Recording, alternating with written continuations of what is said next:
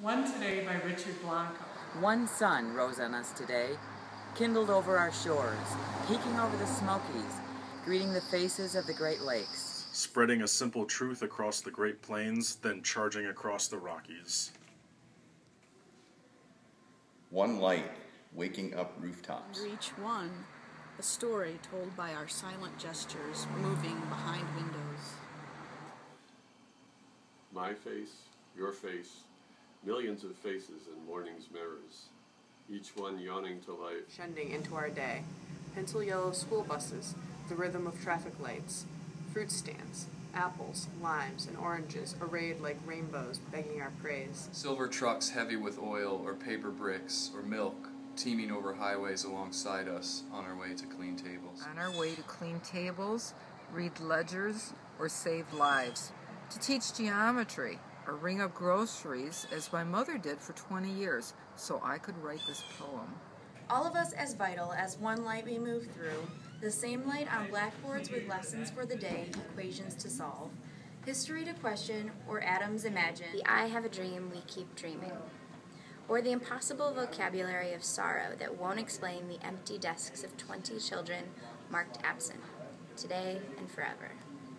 Many prayers, but one light, breathing color into stained glass windows. Life into the faces of bronze statues, warmth onto the steps of our museums and park benches as mothers watch children slide into the day.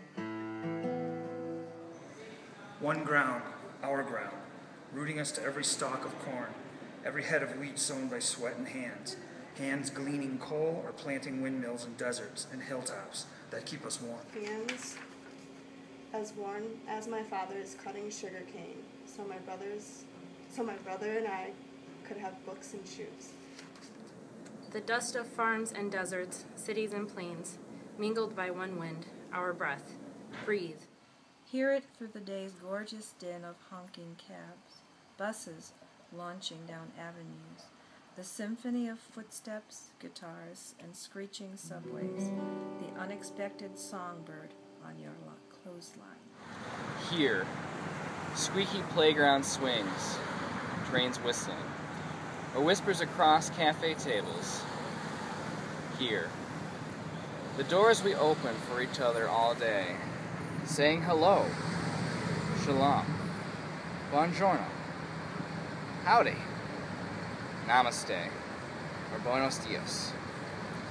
In the language my mother taught me. In every language spoken into one wind carrying our lives, without prejudice, as these words break from my lips.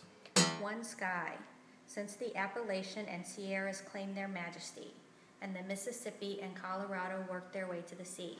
Thank the work of our hands, weaving steel into bridges, finishing one more report for the boss on time, stitching another wound or uniform, the first brushstroke on a portrait, or the last floor on the Freedom Tower, jutting into a sky that yields to our resilience. One sky toward which we sometimes lift our eyes tired from work, some days guessing at the weather of our lives. Some days giving thanks for the love that loves you back, sometimes praising a mother who knew how to give, or forgiving a father who couldn't give what you wanted. We head home through the gloss of rain or weight, of snow or the plum blush of dusk, but always home, always under one sky. Our sky. And always one moon like a silent drum tapping on every rooftop and every window. And always one moon, like a silent drum tapping on every rooftop and every window. Of one country, all of us facing the stars. Hope, a new constellation, waiting for us to map it, waiting for us to name it, together. Waiting for us to name it, together.